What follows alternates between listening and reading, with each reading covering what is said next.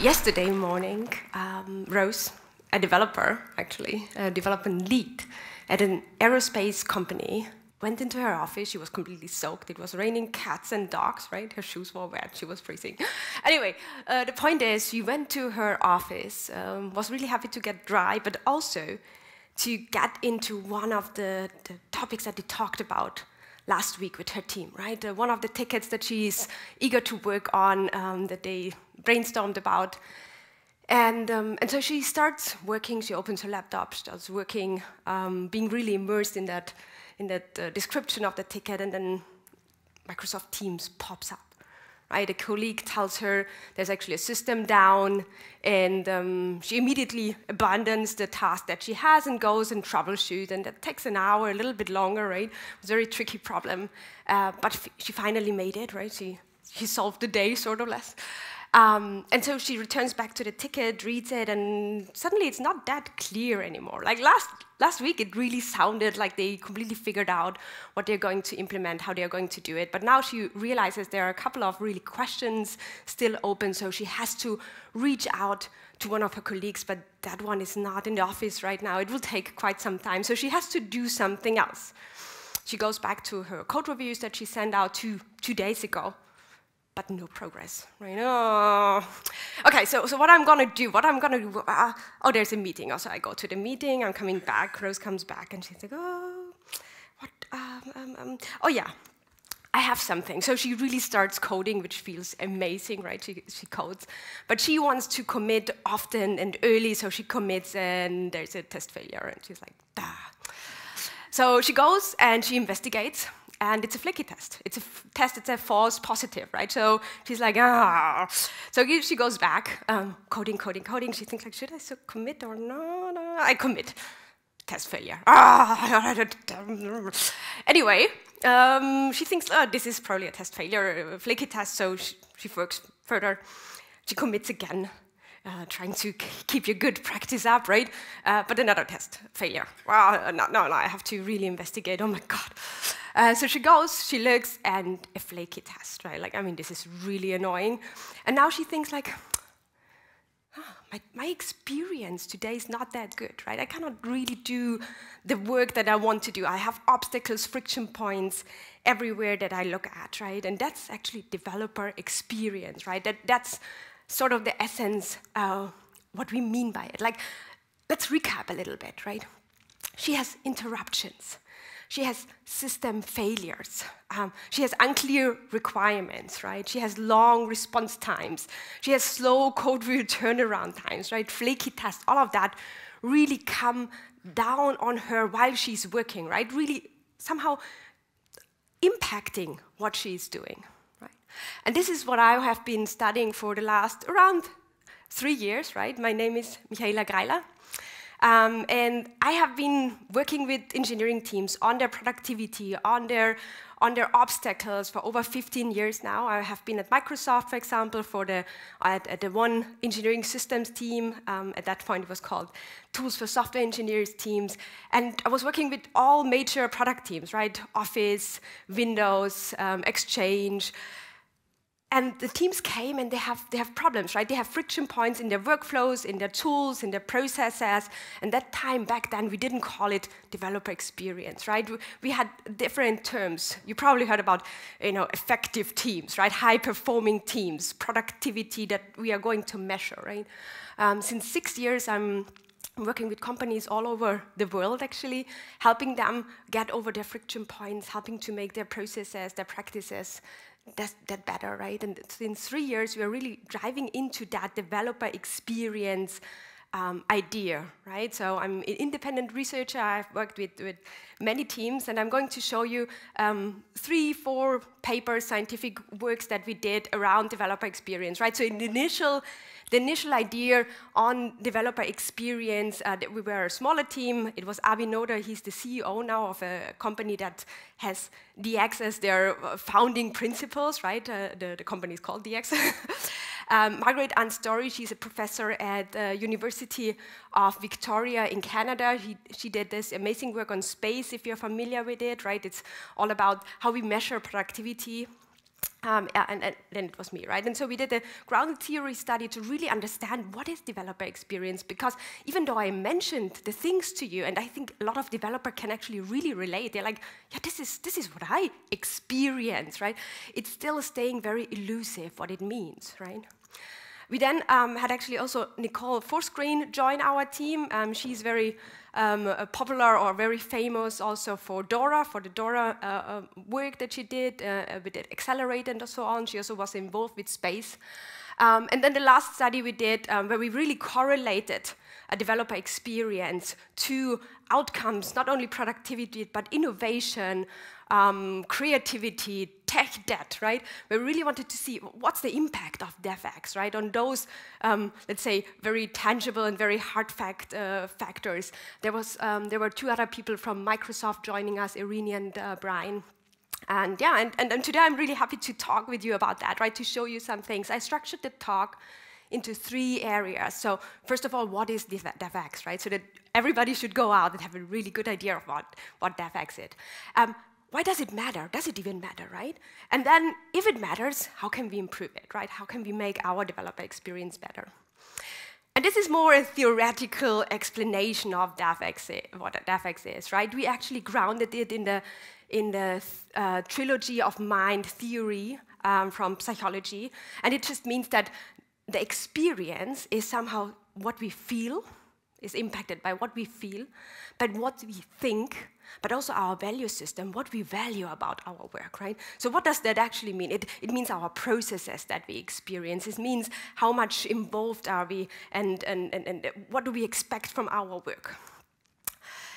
I really want to highlight a little bit also the difference between productivity and developer experience, because I'm super excited about developer experience. Why?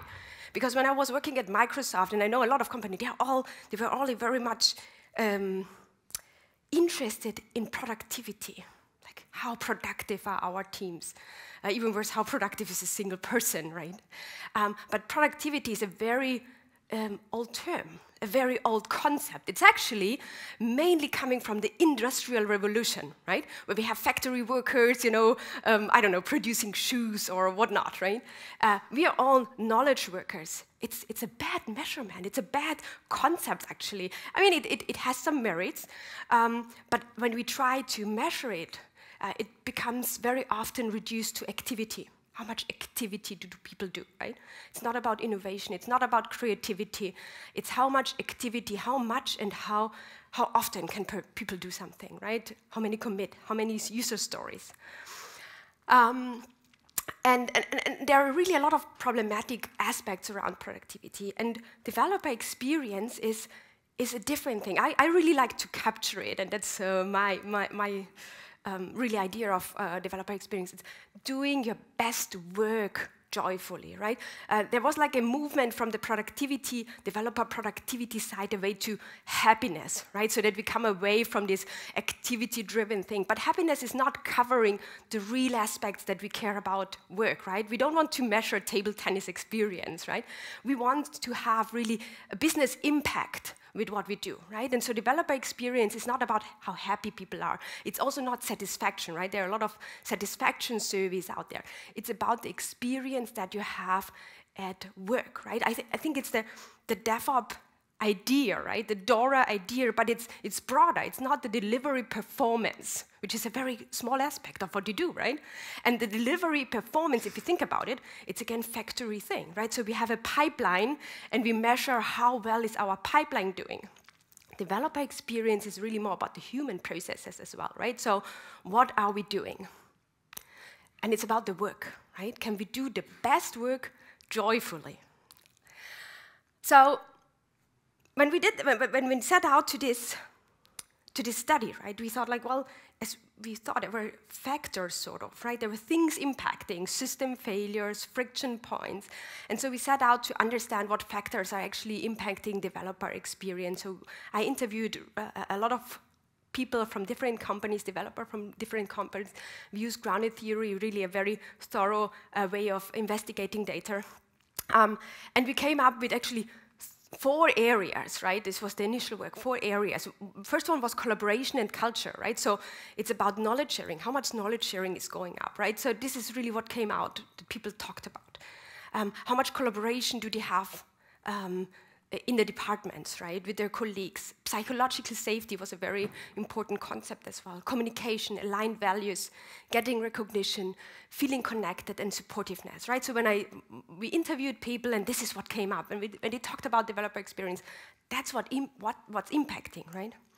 And they talked about developer flow and fulfillment. This is all about autonomy, right? How much can I actually influence what I'm actually working on? How much stimulating and challenging is my work? And Charity Major was talking about that, right? Like, we want people to really solve great problems, right? We don't want to have them working very stupid tasks. We want them to be creative, to have innovation, right?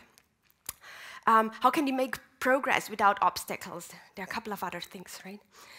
There were a group of factors that are related to product management, right? There are clear goals, for example.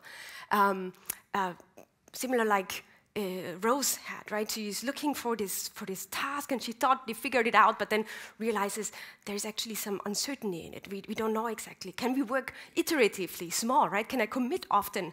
What about our deadlines? Are they reasonable or not, right? And then it's all about the development environment and the release. And I think a lot of people often think this is the only thing about developer productivity or DevX, right? So this would be your code base health, right? Do you have technical debt? Do you understand the code base? What about your development environment? Does it add friction, or do you have smoothless processes that you can follow? What about automated testing? What about code reviews and frictionless releases, right? But you can see this is just one part of it. There are actually many other parts that are also impacting our experience.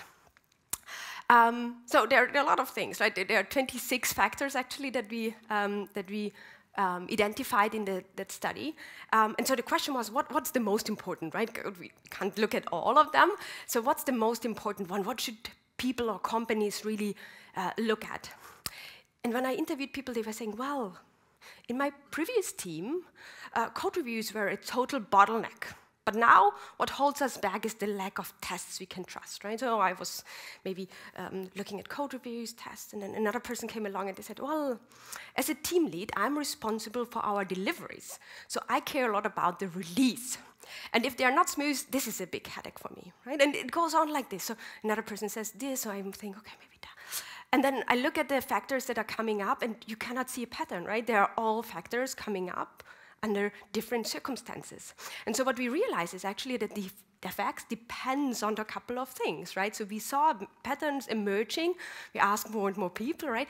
But we didn't see the factors emerge. We saw that, well, the presence of problems influences if it's impacting your DFX, right? If you have big problems, this is impacting your DF. The frequency maybe, right? How often this problem occurs. And expectations that you have, right? If you have seen a good test suite and you know how working like that is, then this influences your developer experience, your responsibilities, but also the maturity of the company and the goals that the company has, right? So there are circumstances, contextual circumstances that really influence how how much DevX is impacted. But then there was also one thing that stood out, right? So while I say there are none of those 25 or 26 factors really emerged, there was one thing. And people said, a not perfect code base isn't the reason somebody would leave a company, right? Whereas if you have a toxic culture, that's when people think about and they actually leave your company, right? And so this came over and over, like if you have horrible colleagues, if you cannot speak up. So culture and psychological safety definitely were some of the factors that really emerged as they are more important than the others, right? So it's not only your IDE. People think, oh, the IDE, I can quickly fix that, right? Or having another plugin. And this is also what came out if you know Dora, right? And you have looked at Accelerate, the book, for example, and you look at this research that Nicole did, for example, psychological safety came out as one of the real driving factors. Funnily, people are only looking at the metrics, right? They're only looking at the release frequencies and things like that, not so much about the culture and the psychological safety, but it's very important. And this actually shows us the first part of this developer experience framework, right, that we developed. So the factors influencing our developer experience and which factor is really important depending on our contextual characteristics. So does it matter? Should you care about it? Is that something that you should bring up with your colleagues, with your company? Well, to do that, we had another study, right? We correlated developer experience. So in the first one, we realized how we can measure it. We can measure it through the factors, right? And when we can measure developer experience, we can then correlate, good and bad developer experience to outcomes that we want. Outcomes such as creativity, productivity, and learning, especially on the individual side, right? How does that impact one developer? Then as team, we came up with code quality and tech debt, right? This is what a team owns as outcomes, sort of. And as an organization, we're thinking bigger, right? Innovations, retentions, goals, and profits. And so we had those factors, and we grouped them into 3 different areas, which is flow state, right? This is, can you do deep work? Can you have engaging work, right? How many interruptions do you have? We grouped it into feedback loops. That would be getting answers from colleagues, code review approval times, and then cognitive load, right? This is really about how is your deployment going? How understandable is the code base that you have? What about your processes and your tools, right? And so we asked people, and we had several hundreds of responses here. We asked them about how is their developer experience. We measured that, and then we correlated that to these outcomes, the productivity, the learning, the creativity, the code quality, and so on. And this is what came out, right? So we actually saw that each one of them is significantly impacting the outcomes, right? Except for feedback loops. Feedback loops, somehow, we could only see a significant statistical correlation between feedback loops and team outcomes, right? The tech debt and the code quality. We couldn't really see something about individual outcomes or company outcomes. There is much more information in the paper if you are interested in that. I think what we suspect, the reason for that is that when we look at the factors that we measured in feedback loop, they are only feedback loops around human connections, right? So this is how people are interacting. But feedback loops in our developer environment are actually very often semi-automatic or automatic, right? It's how fast do I get response from my build? How fast do I get? Even code reviews are actually semi-automatic, right? So I think when we would enhance that in its future work, we would maybe see different outcomes, right? But still very, very interesting outcomes, right? So what we saw is that there's a boost in creativity, in productivity, in learning. There's a better code quality, less tech debt, right? There's innovation, better retention, and goals and profits. So I'm going to show you just a couple of those very impressive and interesting numbers. You can look the others up. So what we see with flow state, what flow state gives you is 50% more productivity, right? Nice, without needing to measure activity per se, which is a bad thing to do in very many cases. Cognitive load, right? Reduced cognitive load gives you 50% more innovation. Feedback loops, having good feedback loops, reduces tech debt by 50%, right? This is what we got. So what do we get with bad defects, right? Like, well, the opposite. But there were other things that I want to show you, right? We also, in the study, we saw that people have a reduced engagement, right? They don't want to be engaged that much with the company anymore or with their task. They focus on personal projects, right? Maybe they do more open source work, or they have their own little idea that they work on. They validate negative experience. They talk with their colleagues about it, like, oh, you know, this was really annoying, and that happened, and so on. Sometimes the clicker doesn't work. They are not speaking up anymore, right? So they see a problem and they're not speaking up anymore because it doesn't work. They're gaming the system, right? Especially if you have nice metrics in place, right? It's easy to game the system. They are, let me see, they are reactive, not proactive anymore, right? So if you give them a task, they do it, but they're not coming up with their own ideas. They're working overtime, not a good thing. And they're leaving their jobs. And now when you look at that, right, I found that really interesting. What does that all have in common? Well, it's a sign of a bad culture, right? And the bad culture creates bad DevX, right? And this is the cycle that you're getting yourself into, right? So it's a downward spiral that we sometimes have. So I hope that this motivates you a little bit to think about, yeah, actually, we have to care about DevX, right? And I think sometimes when I talk to developers, right, it's clear that we have to, that it makes a difference. But then for management, especially those numbers are really important, that you can go and say, you know, this is real, right? It's not just me asking for a nicer work environment, but there's really something in it for you. So once we convinced ourselves and maybe our colleagues and upper management, the question is, how can we actually improve it? We looked at the Deming wheel. Maybe you're familiar with that. It's a little bit broader, so it has another step. But we looked at the process, and it's quite a complicated process, right? The task per se is not easy. So we wanted to have a quite easy methodology to follow, right? So we don't want to overcomplicate already the process. So we came up with this really 3-point circle that you go and loop through, right? So you identify the problems of DevX, right? The problems, the friction points. You make a plan, and you do it, right? And throughout that, you learn. So it seems quite simple, and let's have a look at each of those steps. Well, identify. Well, you identify and understand the problems, and for that you have to gather data, you have to analyze data, right?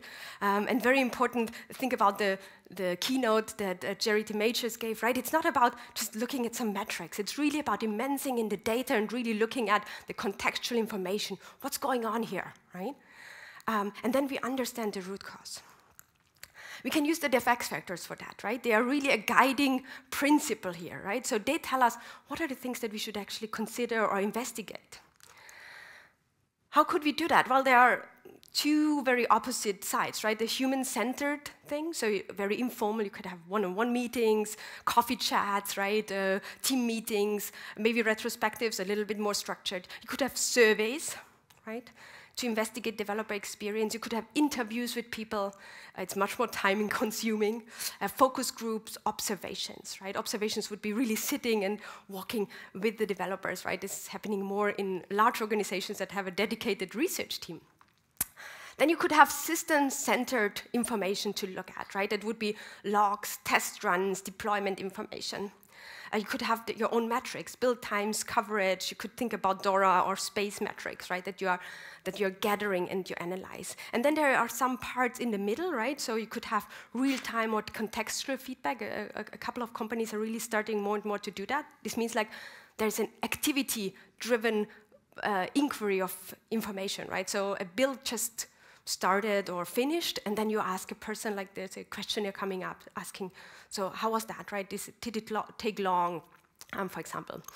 You could do qualitative and quantitative research, which I did, for example, at Microsoft, or people at Google do, or LinkedIn, larger companies do that, right? Or you could do workshops. That's also what I'm doing with companies that don't have their own research department, right? So you could get a really deep understanding of what's going on. And the best is always to have this mixed approach, right? So not only look at the human-centered one, but also at the data, and then combine it, right? Because it's complementary. So what are companies doing? I picked 3. There's actually some information out there, for example, at DX. One is Google, right? Google does a quarterly engineering satisfaction survey, right? So it's more about satisfaction because the DevX idea, it's a new one. It's like observability was a couple of years ago, right? And you will see that turn around, I'm sure. But the quarterly engineering satisfaction survey, they have metrics around the dimension of speed, ease, and quality, always those 3, like a triangle, so that you don't skew it in one direction. And then they have, obviously, this qualitative and quantitative research that they're doing a lot. LinkedIn has also a quarterly survey, tools, processes, activities. That's the areas that they're looking at. They have this real-time feedback implemented. There are some very nice case studies out there that you can look at as well.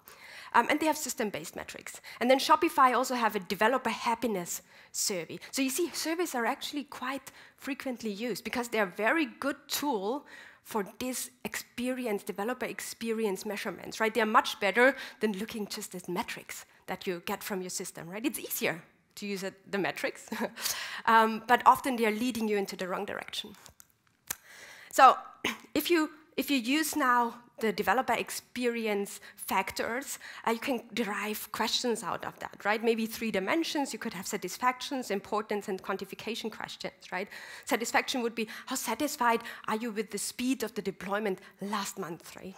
Or the importance, how important are frequent deployments to your workflow, right? And then you could also quantify. People are not that bad with quantification, right? You have to look a little bit at the research that's behind this survey construction, and then know how valid or worth your question are, right? And be careful of how you phrase them.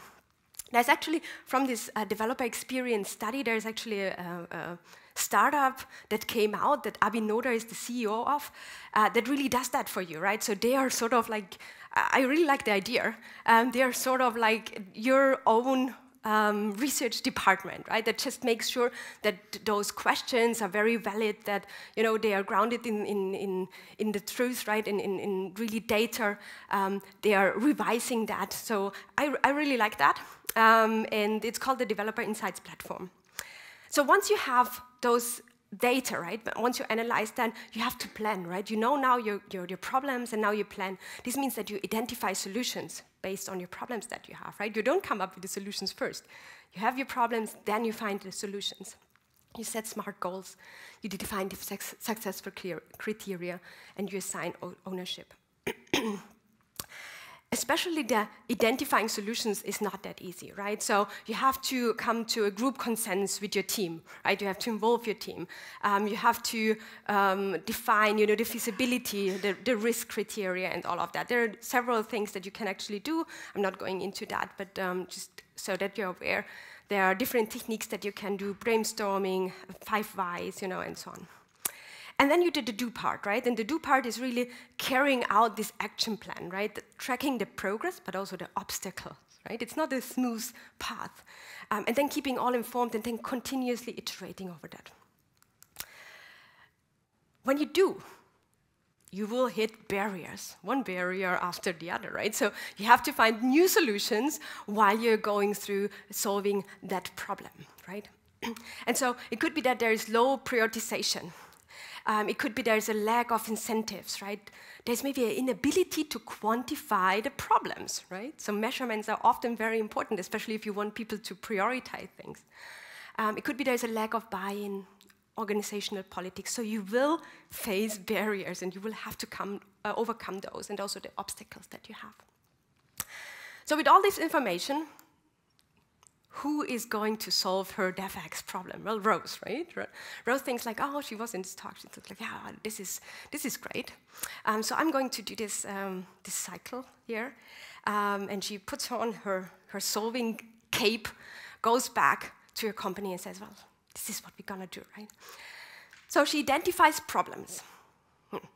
She uses the informal thing, right? So she talks with her colleagues, coffee chats, some meetings. She's very eager for the problems that people talk about. And then she hears that people say, well, turnaround times are really long, right? I work on 3 to 4 tickets at the same time because of the review delay, right? And so this parallel work is really taking a toll. I have to jump back and forth. And she recognized, yeah, this is actually my experience as well. And then she looks at one of my research papers, and she finds out that actually fast code reviews, we could correlate that really to 20% more innovation, 15% more learning, 15% more creativity, and 10% less tech debt. And she's like, I'm onto something, right? So this is what we are gonna focus on. This is this problem I'm gonna solve here. So she identifies a problem. She goes to the planning state, right? So solution, smart goals, success criteria, ownership. And so she goes, and she has nudges in her mind, right? And there are really nice research studies. One just recently came out about Meter, for example, but there are also other companies that are using nudges to ping, right? It's sort of a different notification system, a little bit more smart, a little bit more AI in it, to ping people to look at the reviews, right? So she thinks like, this is amazing. It's even empirically validated, right? And then, look at this amazing dashboard that AI generated for me, right? She has this dashboard, and she generates all this data out of her engineering system, and she looks like measuring turnaround times. That's what she's gonna do. And she wants a speed up from 15%. So it's very sad. Ownership is easy because she can do it all herself. So she does that, and now she's doing. Rose goes to work, and she's facing obstacles, right? This with the nudges didn't work out so well. The measurement of the coterie turnaround time, she has to, get that a little bit corrected. There are things like pots and things like that that screwed hold the thing. But she managed, and then she informs everybody that now nudges are coming out, and 6 weeks later, when she rolled everything out, she very eager to see what her team says. So what is the team saying? Like, what do you think? What do they? 10% code review speed up, like, wow! And the team is like that. Oh my God. She was like, but I did it! Huh? Look at that! 10% code review speed up, like at her dashboard, and like, wow! This is going the right direction, right? But they are not that happy. They're like really annoyed. And so she comes to me, she writes me an email first, and then we hop on a call, and she's like, Michaela, this went all wrong. This is a stupid idea, like DevX, and I did everything. And so then we look a little bit, and we look at some of the pitfalls, right, when we analyze her process. Well, first of all, she was doing it alone, right? DevX is not something that you do alone. You do it alone for the problems that only impact you. Right, so maybe you're not looking at your emails for 4 hours or something like that, right? Or you're installing a plugin in your IDE and Grammarly to, something like that. But other than that, you're not doing it alone. There were also some problems with the problem investigation, right? See, she missed the root cause of the whole thing, right? And if you miss the root cause, you have a solution to the wrong problem, right? And if you don't have involvement and buy-in from your team, it's not really going well. And the same with the goals, right? If you have the wrong problem, if you have the wrong solution, then it could be that you're also having misleading goals and, how did the charity say? Matrix, right? So, so let's have a look. Let's do it over, right? Let's do it over again. Let's look at the DevX factors. Let's do the identifying phase again, right? So we do it as a team. We sit together and we involve everybody that's impacted by that. And when we do that, we realize that, yes, something is going on here. Actually, I want to show you again, maybe you check it out, the X, right? So what we can do is, for example, run a survey, right? We can run really an investigation. Let's say we do this DX, for example, and so what they give us is, for each of the areas, batch size, build process at all, they give us really nice aggregated data that give us some idea of where our problems lie. And Rose was really onto something, right? You see, code reviews is a problem for all of the teams. So this was true. It's very good, right? So she had a good idea of what's going on here. But there are many code review pain points, right? There's not only slow turnaround times, but there's bullying, there's feeling attacked, there's nitpicking, time pressure, waiting times, large reviews. And some of them are directly related to slow turnaround times. If I have large reviews, I often get slow turnaround times. If I have difficult reviews, I get slow turnaround times, right? And one of the things that's really bubbling up from this, slow turnaround times, when I'm working with teams, I'm also doing a lot of code review workshops, right? Because code reviews are a big, big problem. I realized that when I was working at Microsoft, all product teams, had some best practices, but also really struggled that they had, right? And slow code review turnaround times, they are a symptom, not the cause. That's what I see over and over again.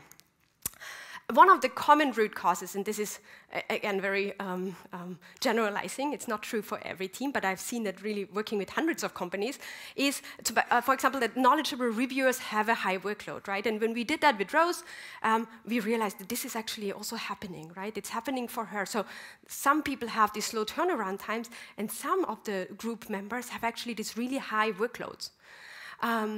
But then this is, again, not the root cause. When we dig deeper, right, when we do like using some of the methods to really find out what's going on here, we see that people came up, and this is coming from a case study that I did, or a team that I was working with recently, right?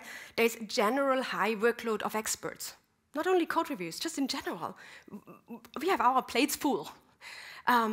People were saying, well, but actually we're selecting the same people over and over again, right?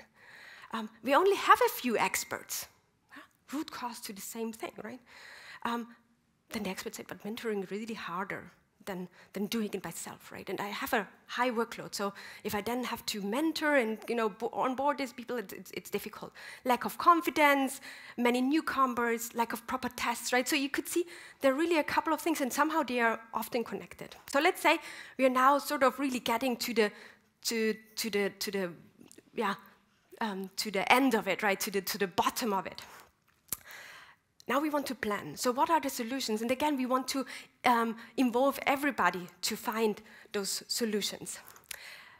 The primary goal that Rose set were improve the code review turnaround times, right? So what we do now, we say, let's reflect on that. Is that really our primary goal, right? So maybe the team comes up with another goal, which was good, right? It came up, the primary goal is to improve the code review turnaround time by distributing the workload more evenly, enhancing the skills and confidence of the team members while ensuring that high-quality code reviews are conducted efficiently, right? So it's a more well-rounded, very long goal, actually. But the focus is still on improving code review turnaround times. And I see people gravitating towards that over and over. It's very human nature, right? It's because we can measure it, because it's a quick win, right? And actually, Rose even made it, right? Like, she had a 10% improvement for her team, right? But you can also turn that around. Like, when we look really at the problem, at the data, at what people told me, right? What we worked together in this workshop, then we could also say, actually, the primary goal is to enhance the skills and the confidence of all team members. And I've seen that over and over again. And with some companies, I'm working like 2 years to really work on this problem, right? Over and over. And it's a slower process. It's a long-term goal. It's a long-term, but very sustainable way of looking at it, right? And then, so that code review turnaround decrease. So now the decrease is actually the result of what we are doing, right? Of our primary goal. The workload is more evenly distributed. Right?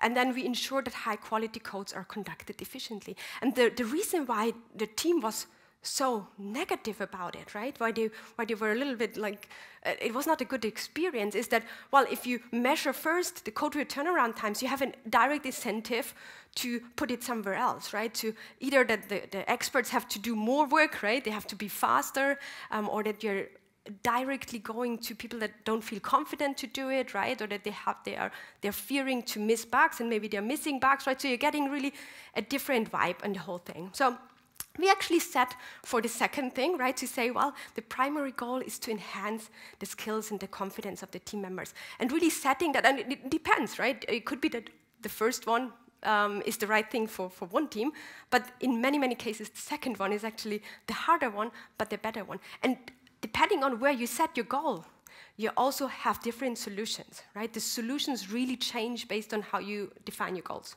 So what this team came up with, they said, well, we could have changes to the reviewer selection and notification system, like Rose did. We can increase knowledge transfer. We can praise good work, do reviews of reviews, hire more people, have better code review descriptions, tag low risk code reviews, and add AI reviews, right? And then you have to rank the solutions. And so we did that, right? There's low-hanging fruit thing. Then you have to think about the impact on your goal, the feasibility, the ease, and all of that. There are actually more things, but I just mentioned a couple of them.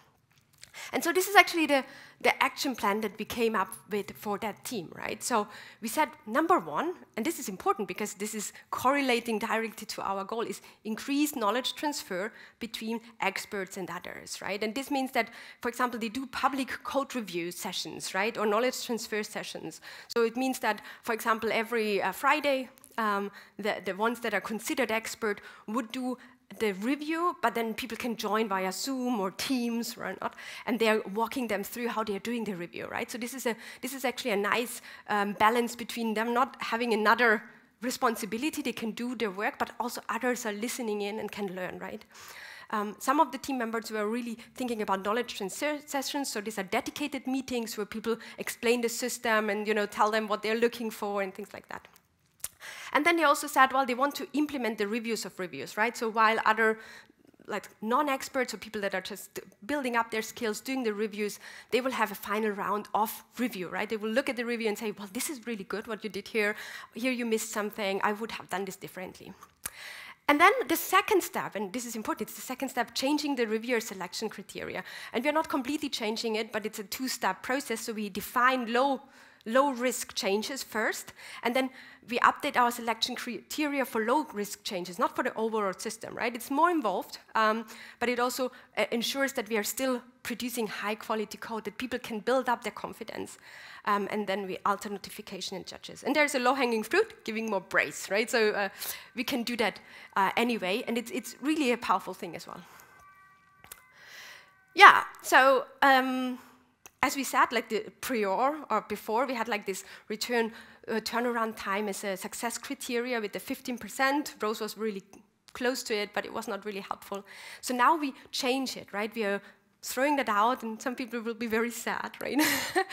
And we say, well, but let's measure somehow our improved reviewer confidence and knowledge, and that's harder to measure, right? But it's not impossible. Actually, surveys are really valuable and very worthy tool, for example, to do that, right? So what we want is a 10% increase in self-reported confidence and knowledge scores among reviewers within 3 months, for example. We could also measure, for example, or look at increased participation in code reviews, right? Like, let's say we want 85% of the team members really regularly participate in code reviews, right? And then we also have to look at ownership and responsibilities. This is important. Sometimes people forget about it. But if we forget about ownership and accountability, this is going nowhere, right? So we have to do that. I don't go much deep into that. But yeah, the team lead knows, for example, they are the improvement process owner, so they really keep track of it. So Rose said, I'm going to do that. The experts have a role, right? Their role is really knowledge transfer. And the team members, it's participation, right? Being there in the knowledge transfer sessions, trying to, skill up during code reviews and just do them. Sometimes it's not working, but now. So now is the do part, right? So carry out the action plan. Track and progress obstacles, keep all informed. So what happens now is that it's not all going well. And that's for sure. I can guarantee that, right? And so what happens here, for example, is that for some team members, they said actually these knowledge transfer sessions for 4 p.m. on Friday, and not a lot of people showed up, right? Well, it was a good idea, but people have other things to do on a Friday afternoon. So they have to, and what do we do then? We say nobody shows up, oh, this doesn't work. No, we have to come up with solutions again, right? We have to do this whole cycle. That's a continuous cycle, a little cycle in the do itself, right? As I said, there will be obstacles, there will be barriers, right? Attacking low code reviews, there was a disagreement. What is low risk, right? And we had to refine that over and over again until we had something that we could actually work with, right? So we make a plan, and the plan is not working. I mean, I can tell you that it's not working. Things will be different than you think, and then you cannot give up, right? And that's why it's so important to have accountability, to know who is responsible for what, right? So, and here it's a team lead. It could be a very different person, right? It could be product management or whatever. But here Rose knows, okay, this is not working. I see nobody participates there. I see that maybe there's an expert that does this public code reviews, but that person is not talking at all, right? Nobody wants to go on the next session because he's just clicking around. It's super boring, right? So maybe that's not working for that person. Maybe they have to have a different way to share the knowledge, right? And then we have to abstract a little bit from our concrete measures and think, what is our goal? Our goal is to share knowledge. So how can we enable the people that we are working with to share knowledge, right? Trial and error. There will be a lot of error. Well, 6 weeks later now, right? Oh, this is not what happened, right? We hope that this will happen, but this is not what happened. But what we want is that we do our best work joyfully, right? So we will not have like this, everybody will be smiling and everybody is happy and everybody is fun. There will be people that think like, it's really annoying that I have to share my knowledge, right? Like I have something else on my plate and I don't want to work with that person, right? So this is life. We will have ongoing problems we have to solve. but hopefully we are a step further in doing our best work joyfully, right? And if we are enabling people that, they will be okay, you know, like with a little bit of more knowledge sharing. And maybe they get back, you know, a lot of positive energy from their colleagues because they're, you know, knowledge sharing and because they're having this supportiveness. And these are actually DevX factors, and this increases, you know, the culture and the work that we are doing together. Well, with that, I actually want to wrap up, right? So I actually showed you the whole complete framework that we developed in this research, and that we developed also with working a lot of companies, right? So Avi Noda, as I said, has this DX company that came out of this research, and he has, you know, we have data on hundreds of developers, thousands of developers, hundreds of companies, that we really see what are the factors, how are they impacting, and people really, really like it. We have this developer experience, the factors that are coming in. There are a lot of blueprints already out there. If you want to have a look at questions, for example, that you can download, you can tweak them for your own need. Contextual characteristic really impact that, right? And then we have these improvement strategies and the improvement barriers, and they really make a loop here because it's ongoing like that. It's not like we set out and we do it, but we have to trial and error, right? We will have barriers, we have to find solutions, we have to improve. But if we are able to get our good DX up, we get more retention. People are staying at our company, right? People have less tech debt, they have high quality code, right? We have innovation, creativity. So all the goodness is coming out of that. And I hope you're not going down. So with that, I want to finish my talk. There is a lot of the research, not everything is out there completely free to download, but there's actually the actionable framework for understanding and improving developer experiences. This is on Arwix, so this is a preprint that you can download. It's very close to the final version on, I think, IEEE or something. And then there are ACM papers that are all public access, right? So you can really look at that and read it. Yeah. And say hi if you want to chat about developer experience or productivity. I'm super eager, or you can just find me around. I'm here today and tomorrow.